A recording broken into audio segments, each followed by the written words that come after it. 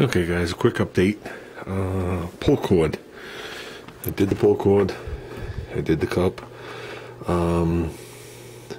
The cup was identical to the one I pulled off, except it was solid on the bottom, which was good. The hole was one size bigger, and I didn't want to play any games with it. Wanted to walk, so I put a bead around it, ground it flush, and went in there with a Unibit.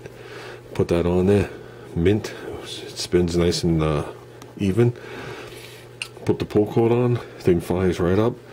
I will be truthful with you, I am not happy with this cord. I think this cord is too narrow. This was number 4 cord, 1/8 of an inch. I only bought 7 feet of it. I turned around, I bought a 100-foot roll of number 6 cord, which is 3/16, which should match, kind of like the factory cord. Then I'm not going to worry about it. The 2-stroke ones, when you pull on it, it puts some resistance back on the cord. I don't want to have to deal with it. So the machine's up, going, covers on, not screwed on, but it's still sitting at work. That should be here soon. We got carburetor parts coming for this thing soon. Okay, and ta-da! Look at this thing. Yard machine, single stage snowblower, 21-inch, 4-cycle.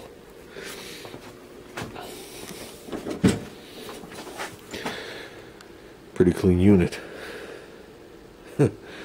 No surface rust, no nothing. Thing starts up on 1 pull. Junior just found this in the trash.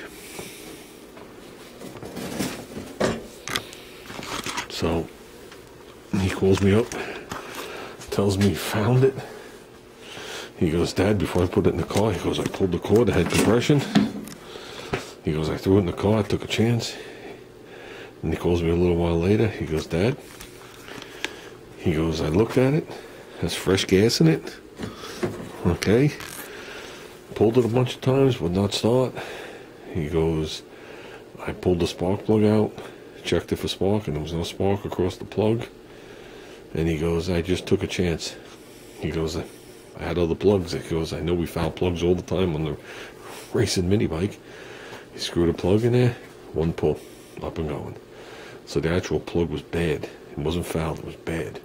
I don't know where it is, because I know he didn't do it in here. He did it in the shed. So it's a nice little unit, and it's 4-cycle. So obviously it runs quieter, idles a little nicer, and it's a little smoother. So, and most of it's metal, as you can see, with just like a plastic cover on it, as opposed to that one I just parted out. It was all plastic. So it's definitely not the top of the line. Junior's looking it up now to see what, what size engine. Well, it says on here 123 cc. I got a feeling it's going to be somewhere in like the 3-horse zone. But it is a lean back motor with an overhead valve engine on it. Carburetor is super easy to get to. I like that. Definitely no covers back here. Gas tank's nice and simple. It's right there. And that's it. You got your normal jets here, your jet and your drain, and then you got your idle jet up higher, primer bulb. I mean, the aluminum's not even oxidized on the engine yet. So he's gonna look it up. Maybe we can figure out how old it is. It can't be more than a couple of years old. So either this thing laid through the winter and it didn't fire up, and the guy gave up, or maybe it's 1 or 2 years old. Either or. Does not matter. Does not matter. So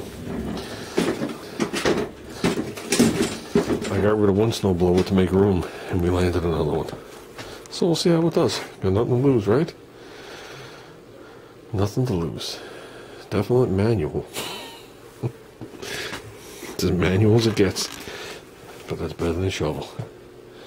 So, okay guys, just wanted to bring you up to speed on what's going on. So this is up and going. The one at work is technically up and going, but I'm going to switch the cord on it. Cord's easy to switch now that it's all assembled. You just spin it. We're going to slip the new cord in, tie the knot, we're done. This one should be some carburetor stuff, and we should be done with it. And we'll test this thing out, see how it does. And the other one is just sitting in the storage unit now in front of my car sideways. I'll probably go there this weekend to fire it up, make sure everything's good, because we didn't use it last year, so that makes me nervous. So that's about it, guys. Okay, I'm out of here.